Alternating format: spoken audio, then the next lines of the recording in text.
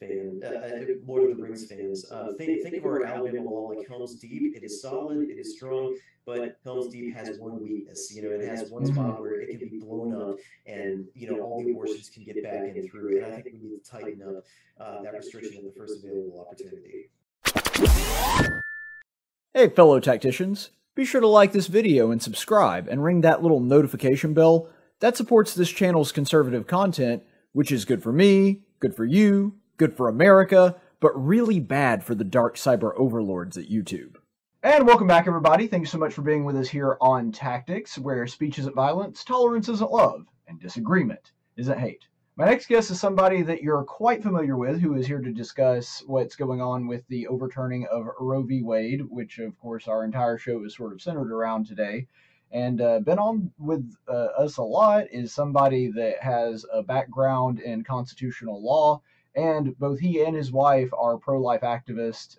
His wife actually was an attorney that worked for a agency specifically on abortion, and he has been working for the Foundation for Moral Law and is currently the president of ALCC. So let's go ahead and bring him on. Matt Clark, thanks so much for being back on the show with us, man. Absolutely, Caleb. Thank you for having me.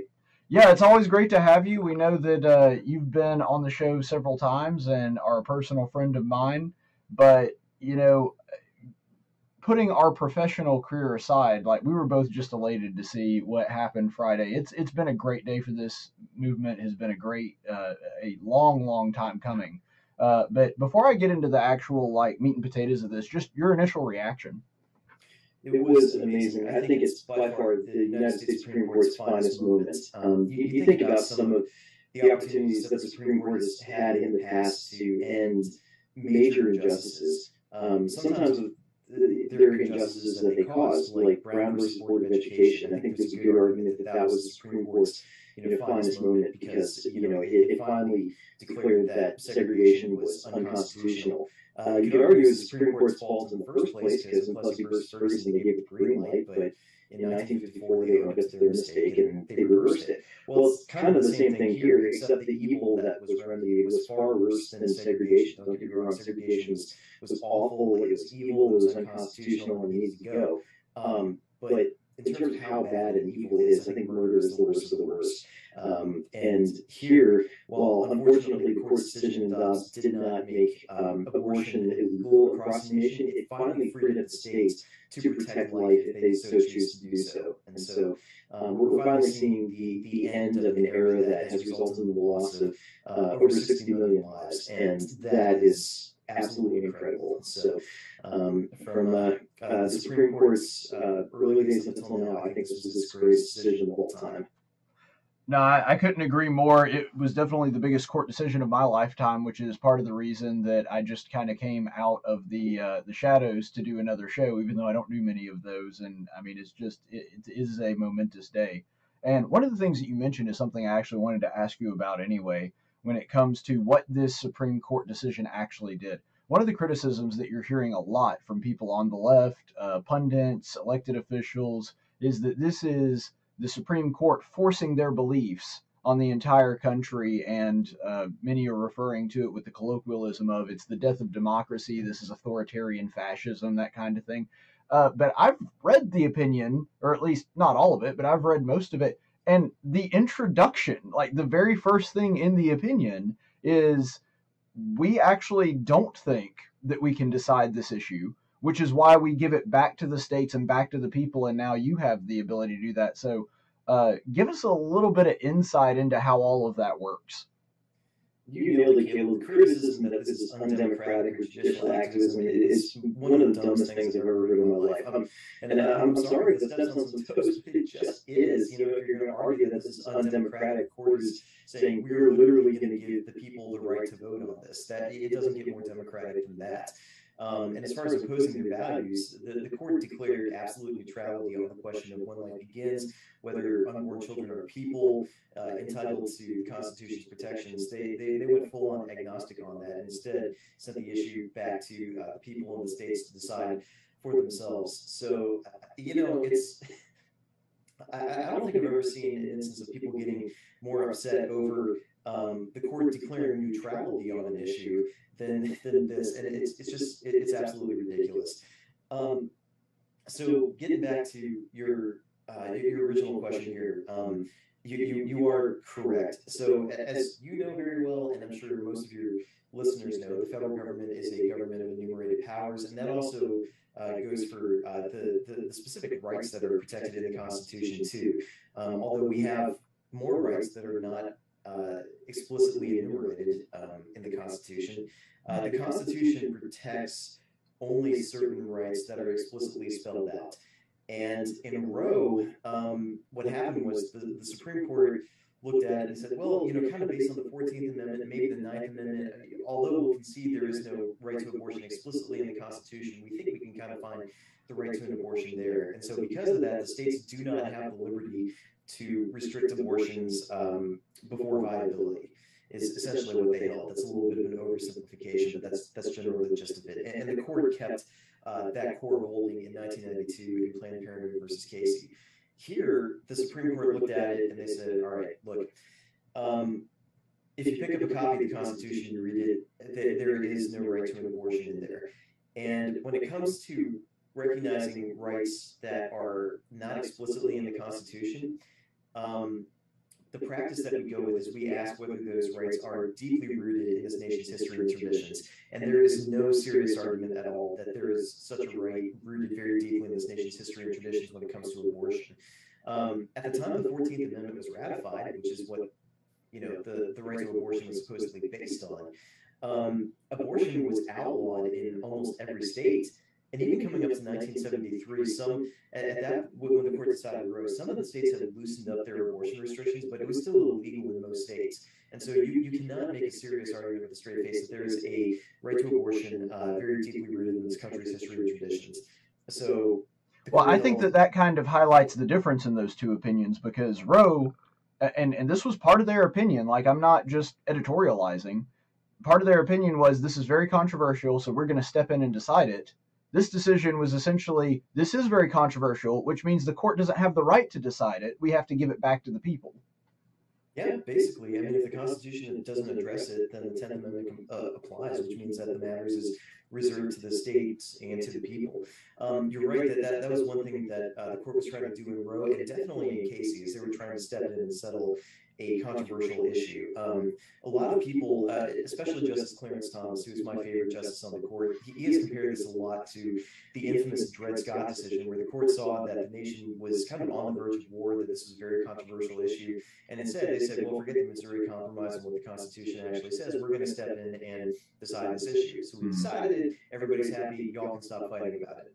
That did not work very well at all. And neither did the court trying to step in and solve the abortion issue. So instead now it's saying, okay, this is controversial. The Constitution does not clearly answer the question in our opinion. So the people get to talk about it, try to persuade each other, and vote on it. That's how this is going to be solved. Yeah, and that really does bring me to, and tell me if my legal analysis is slightly off, but I was talking about this just a second ago in the earlier segment. What this really does is it's not that it settles the issue, it's just beforehand, the pro-life movement was essentially, they're saying, you can fight this issue, but you have to fight with both hands tied behind your back. Really all this does is makes it a fair fight. Like pro-life people, you have the ability to go to your states and try to make this illegal. Pro-abortion people, you have the ability to go to your states and try to make it as legal and as available as possible. And so it's really more of a, we're going to put this on an even playing ground now, as opposed to, because, I mean, personally, I think that they showed a ridiculous amount of judicial restraint, because I think you actually can make I don't know if I have the ability to do it, but I think you actually can make, based on what I've seen, a constitutional recognition of life at conception, but they didn't do that. All they did was look at it and say, we really can't decide, so we're going to let this go back to you. Am I correct in that understanding? Yes, absolutely. Caleb, if you ever decide you want to go to law school, let me know. I'd be happy to write you a letter of recommendation. Thank you. You're an excellent lawyer. Really would.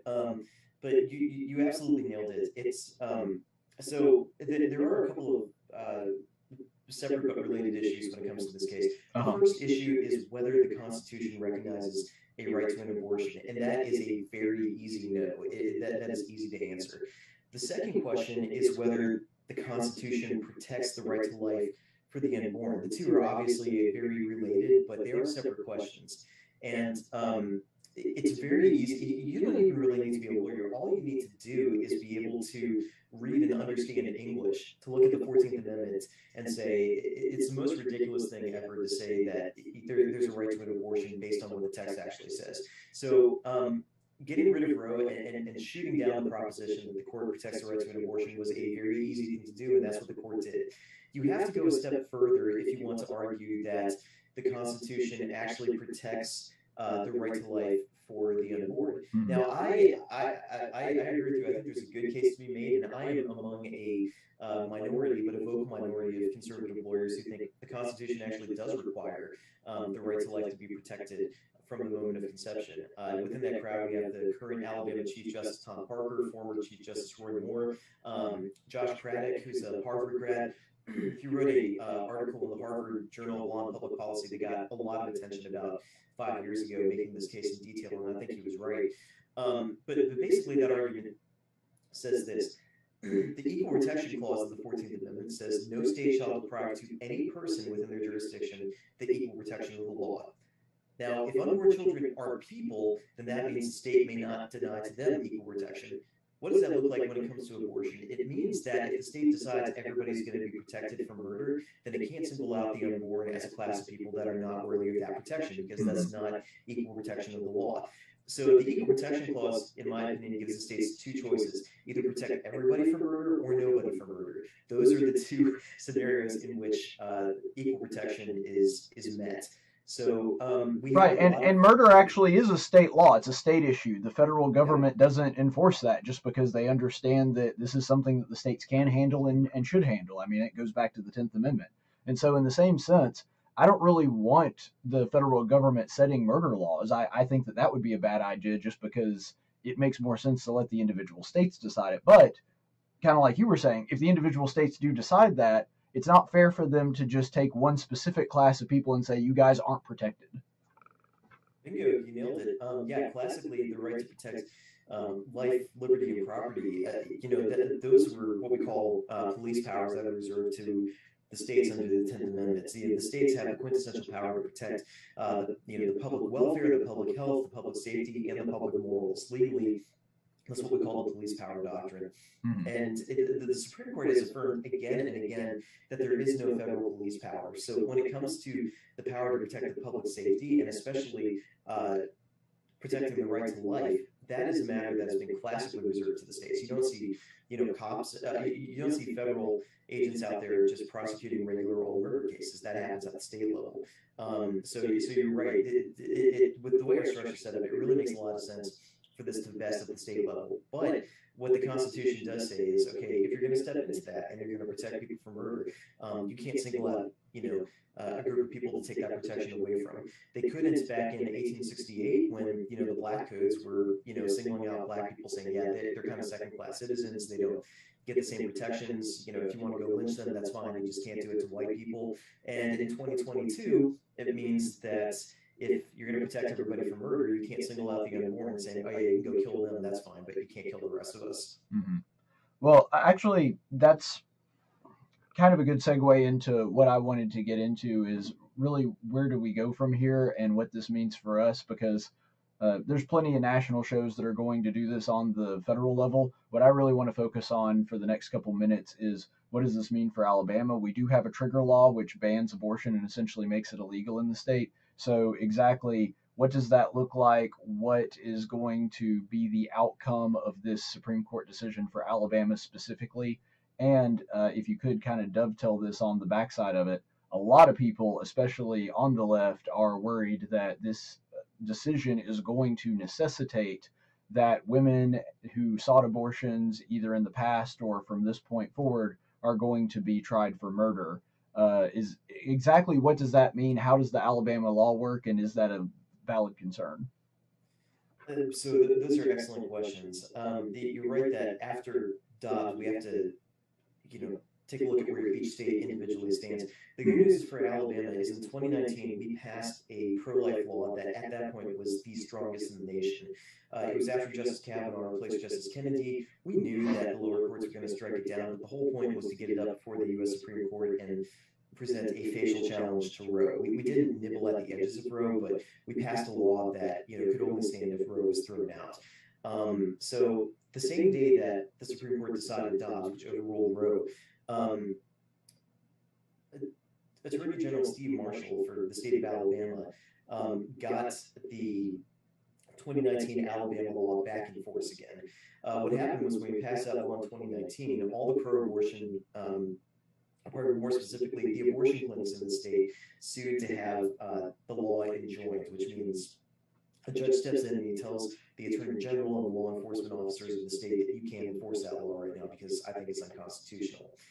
That case never made it out of the district court. I think what happened was shortly after that, COVID hit, that screwed everything up, threw a curveball at everybody. So it didn't make its way up through the appeals.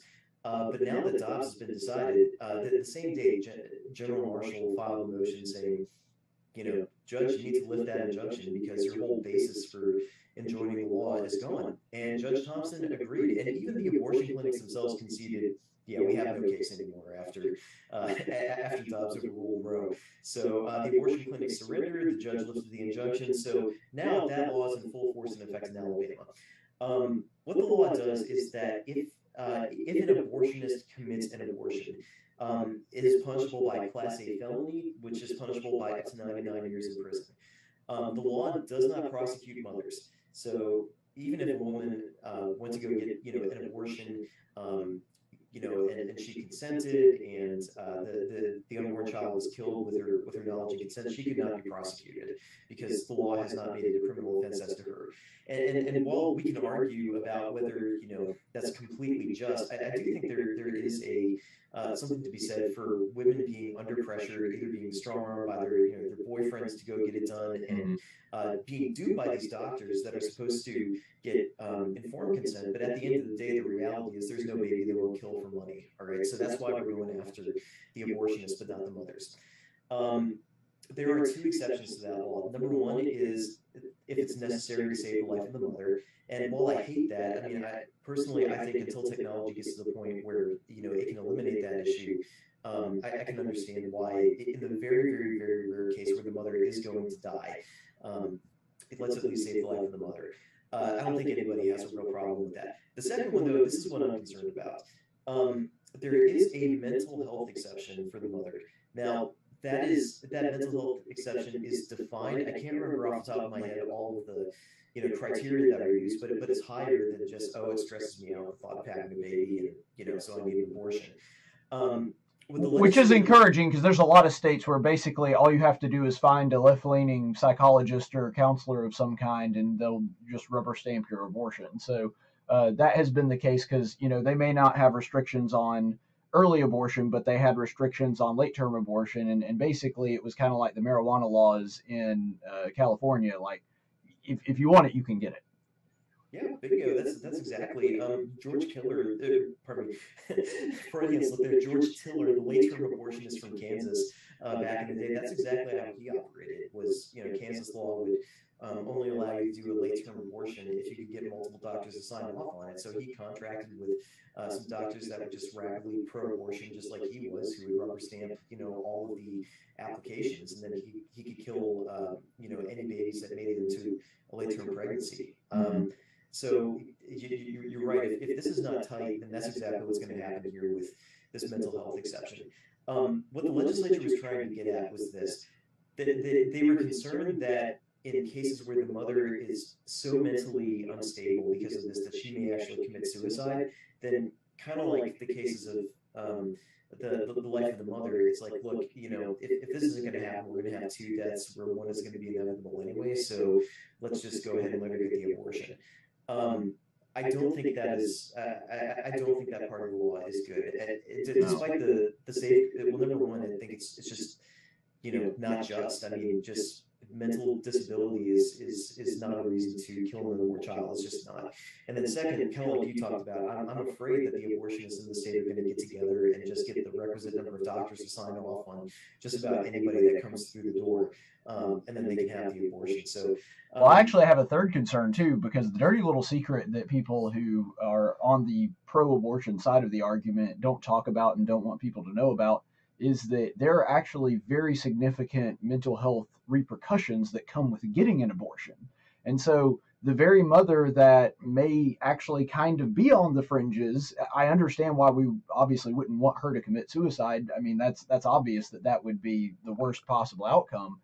But if we have somebody that already is kind of on the fence with the mental health issues, and then they wind up killing their baby and feeling that remorse and regret that typically comes with it, with a lot of women, even women that happen to think abortion is perfectly morally acceptable, then we could actually make her mental health worse and make her more likely to commit suicide.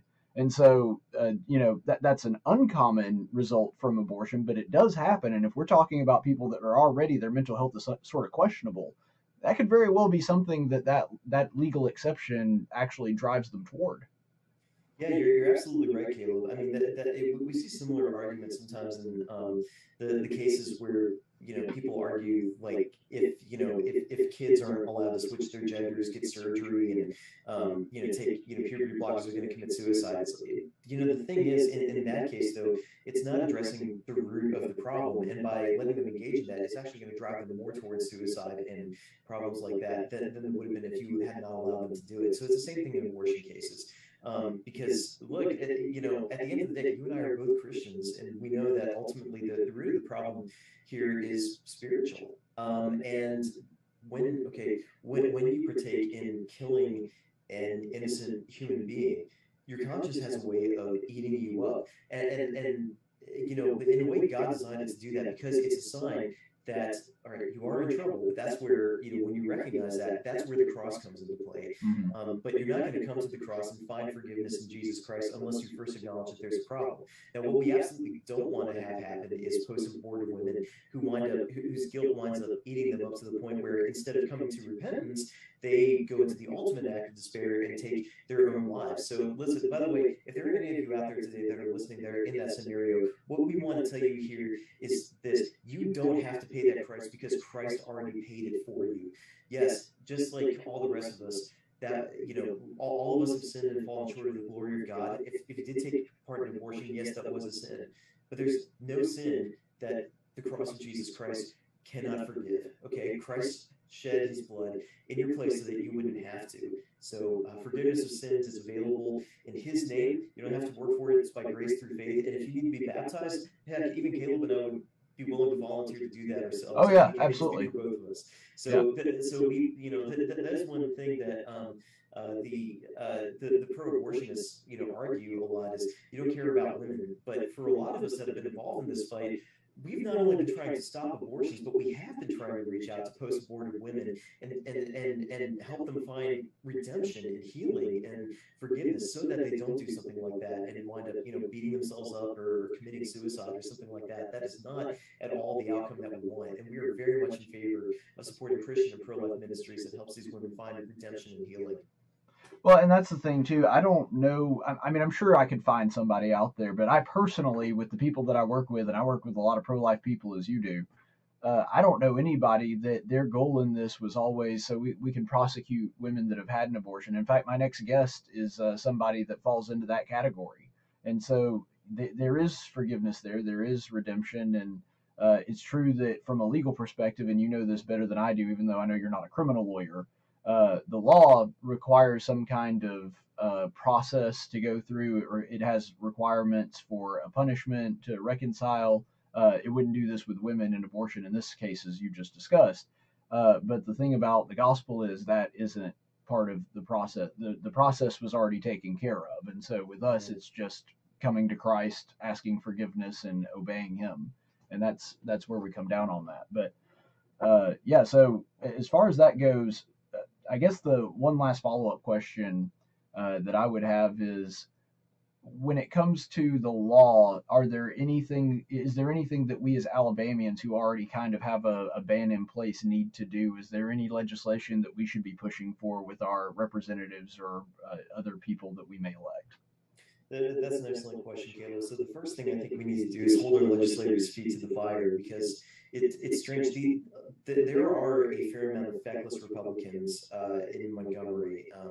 There are some good ones, but a lot of the people that voted for that 2019 pro-life law, when they saw the possibility that Roe might get thrown out, they started speaking. Oh, wait a minute.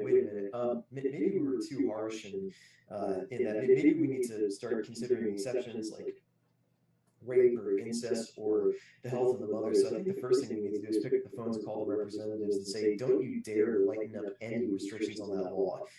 We don't need to be more liberal with this.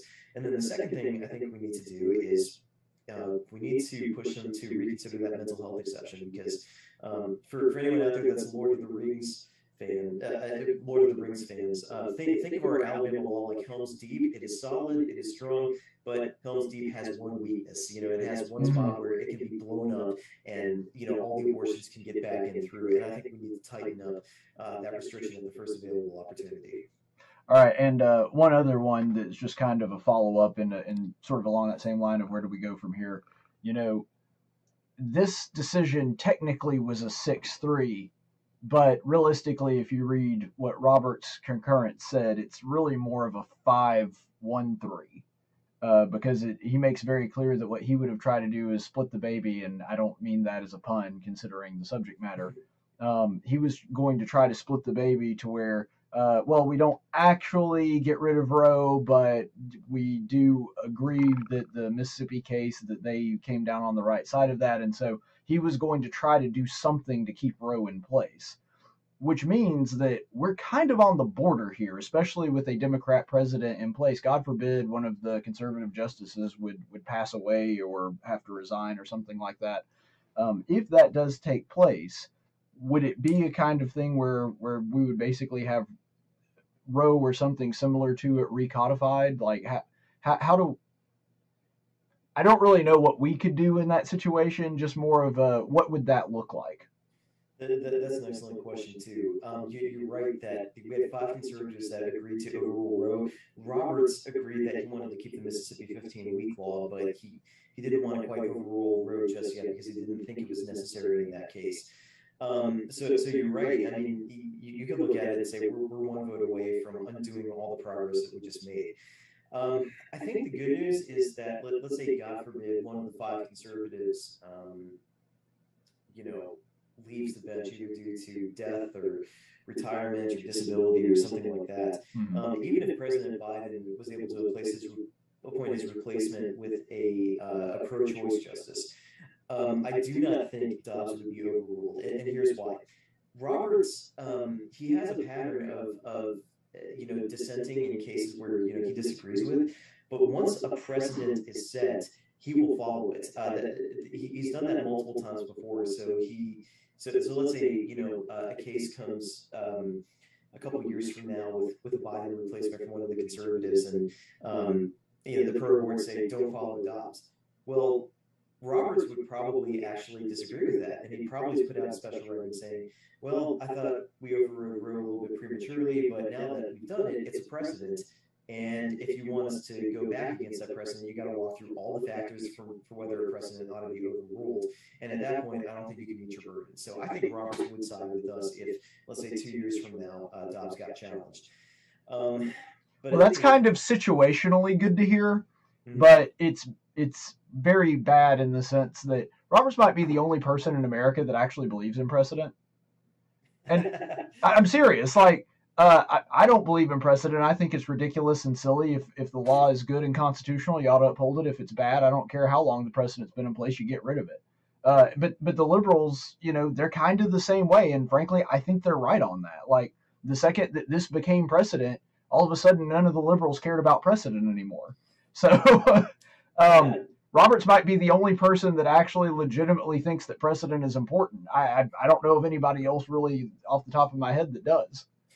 Yeah, there are a few of them up there. I think, Alito also believes in it, but he's got more of a consistent framework for how to decide when to follow it versus when not to. Whereas Roberts, um, I don't know, Roberts is perpetually torn. He's not a liberal at heart. I think he is a conservative at heart, but he's compromised too much by the desire to protect the Supreme Court's image. So, but I think it's that part in particular that makes him more inclined to follow precedent than his colleagues, because he can decide to look out for the court more than the Constitution sometimes. But in this case, that would actually work in our favor, because if he's trying to look out for the court, he's like, well, regardless of whether I agree with that past decision, we made it and we got to stick by it, unless you can make a compelling case that we got to throw it out. Right. Basically, if you like the status quo, then Roberts winds up being on your side. And this is one of for a long time, the status quo was not on our side because Roe was in place. Now, technically, the status quo is on our side. So,